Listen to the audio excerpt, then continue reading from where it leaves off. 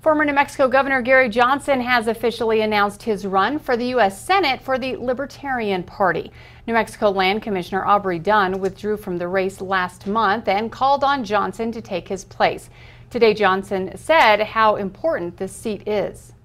What's at stake here is arguably one of the most powerful Senate seats in the U.S. Senate, because if I were elected to the U.S. Senate, I'd be the swing vote.